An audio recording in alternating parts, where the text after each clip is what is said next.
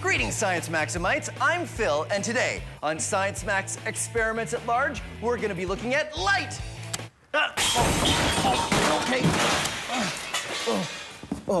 Okay. Stay. That wasn't supposed to happen. I was supposed to press that button, and there were supposed to be all these lasers and special effects, but it didn't. Well, today on Science Max Experiments at Large, we're not going to be doing one experiment. We're going to be doing a number of small experiments because we are going to do a light manipulation challenge. I'm going to get an expert, and she's going to challenge me to a game of light manipulation because I am the master of light. Oh. Well, at least the green lights are working. And okay, forget it. I'm just gonna turn it back to normal. Come on, back to.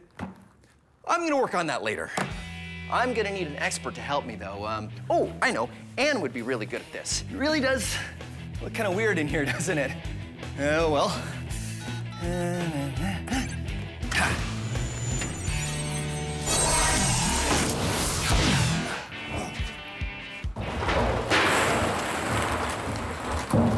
You okay? Hi. Hi, Anne. Phil. Yeah, I couldn't see what I was doing. Here's your lab coat. Oh. Thank you for coming. Great. Now, you're from Let's Talk Science, right? Yes, that's right. All about science education, just like us. Now, you're gonna challenge me to a light manipulation game? A light manipulation game. I've been working on a series of challenges since last time we talked. Each awesome. A little more difficult than the last. Well, this is gonna be great, because I am the light manipulation master. Okay, well, we'll see about that. Okay. Challenge number 1. Take a seat. Oh, that's easy enough.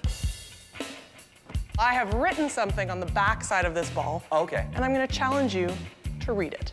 Okay, well, I'm ready. I might be able to read it from here. Let's see. All right.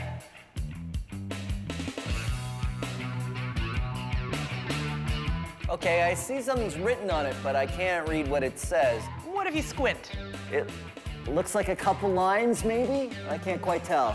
Any ideas how to solve this challenge, Phil? And I have to be in this chair? Well, you can get out of the chair to set up your solution. But Okay. when you read what I've written on the ball, you have to be sitting in the chair. Well, it's light manipulation, right? Mm-hmm. So, wait a minute, I've got flashlights in case the power goes out, so maybe I can use a flashlight. Haha, okay, ready? Pew!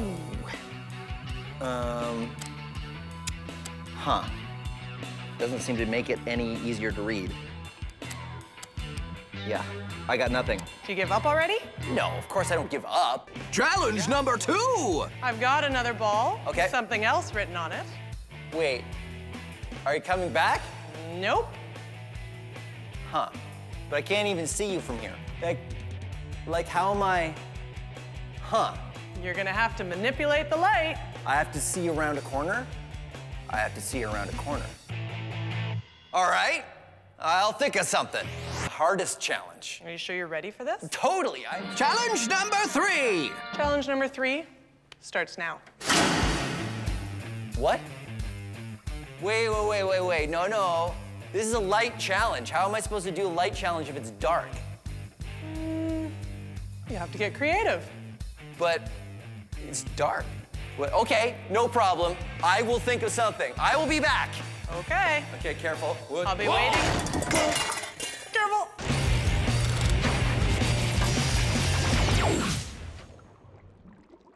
Have you ever wondered why you end up upside down when you look at yourself in a spoon? It's because of light reflection. Light is made of photons. Let's say that these tennis balls bouncing off this wall are photons of light. Now, when the surface is flat, like a mirror, the photons, they bounce in and straight back out again. But when the surface is curved, the photons don't go straight out, they get reflected.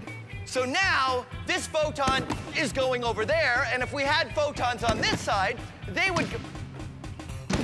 I don't even know where those ones are coming from. Then, okay, so we got photons on this side that are going that way, and photons on that side that are going this way. So the top becomes the bottom, and the bottom becomes the top, and that's why you look upside down when you look at yourself in a spoon. Okay, cut to animation, cut to animation! A lens works by changing the direction of light, too. Lenses are made out of curved pieces of glass. When the photons of light pass through the glass, the curved surface makes their paths change. What was only this big before becomes this big when you see it. Lenses are used in microscopes to see things that are really small, or in telescopes to see things that are very far away. Both times they are making something small appear large.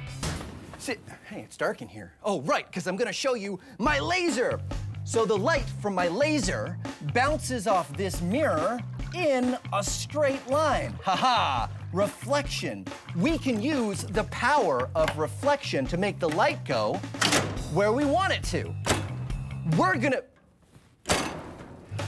build a periscope. Submarines use periscopes because it's hard to see when you're underwater. A submarine will extend a periscope up above the water. The image up here gets transmitted down here. So someone looking through the periscope underwater can see what's going on up on the surface.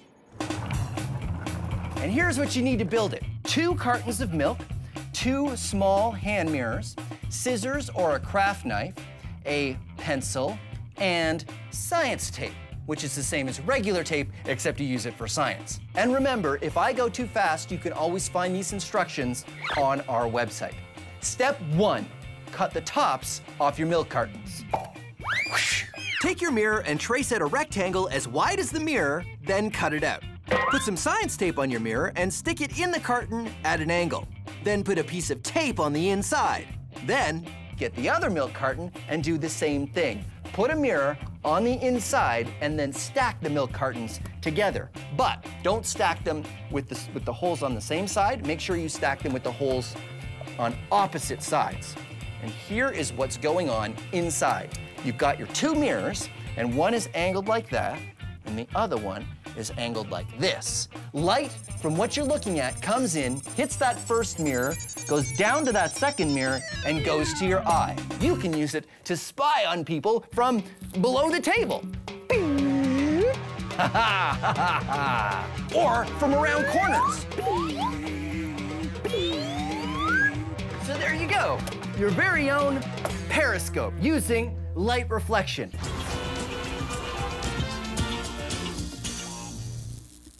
Oh, hey, good to see you. Speaking of seeing things, let's talk about the rainbow. All the colors of the spectrum organized in a beautiful pattern. But what are the different colors? I mean, what makes them different? Well, it all has to do with the electromagnetic spectrum. This is visible light, all the colors of the rainbow. And take a look at that little black line that goes up and down there. That's the frequency of the light. Light is a wave. You see the wavelength is a little wider out here on the red side, and it's a little closer together here on the violet side? That's because every color of light has a different length of wave, or wavelength. And that is what makes them different when we look at them. But if you think that's all there is to the electromagnetic spectrum, then you're mistaken. So what happens over here on the red side? Does it keep going? Yeah, it does. What? Look, we got infrared here, and then we got microwaves. These are the same kind of waves you use in your oven. And then we got radio waves, which are the same kind of waves you use in your radio. They're all part of the same thing as visible light, huh? Let's take a look at the other end. Remember these short wavelengths over here beside violet? Well, does that keep going? Yeah, if they keep getting shorter, you get ultraviolet, and then X-rays, and then gamma rays, huh? Pretty amazing. And look, it's all connected. From radio waves to gamma rays to visible light in between, it's all frequencies of electromagnetic radiation. How is it staying up?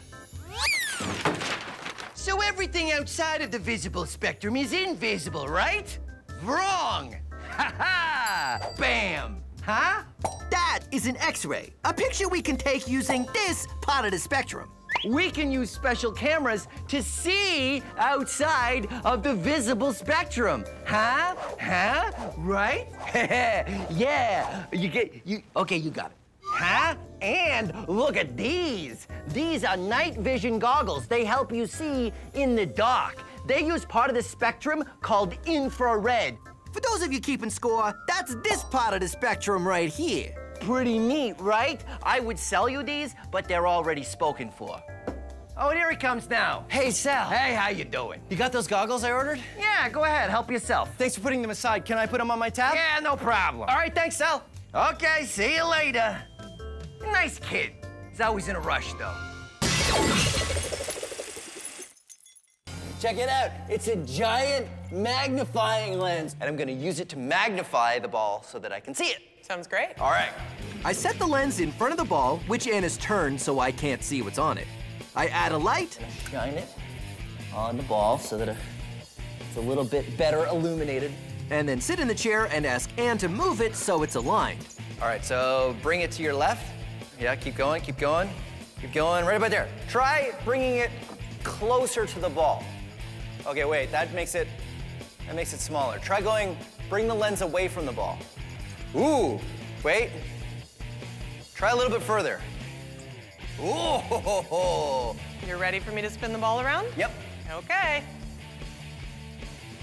It says 71. Nicely done. Easy, solved. Wait, wait, wait. What? That was just the warm-up. Oh, yeah? Yep. You ready for challenge number 2? But now she's moved the ball around a corner, and now I have the solution. Mirror. A mirror will let me see around the corner. Clever. Right? Okay, so all I gotta do is put the mirror in a position sort of like that, I guess, and then I'm gonna sit in the chair. If you could help me adjust that mirror. Keep going that way. Keep going, keep going. Yeah, stop. Nice, okay, go ahead and flip the ball around and I will read the message. It is too small. I can't, okay, I've solved this problem though. Okay, flip it around. The lens, I need the lens. So we'll use a mirror and the lens to, good.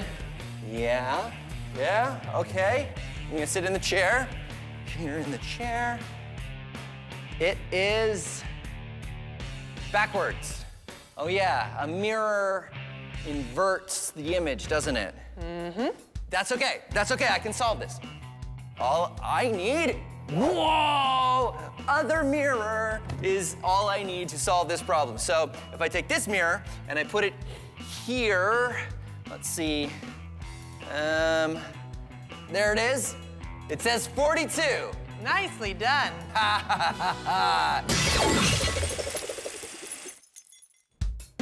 Phil, is that you? Yeah. Do you need the flashlight? I don't. Turn it off. I can totally make my way over to you.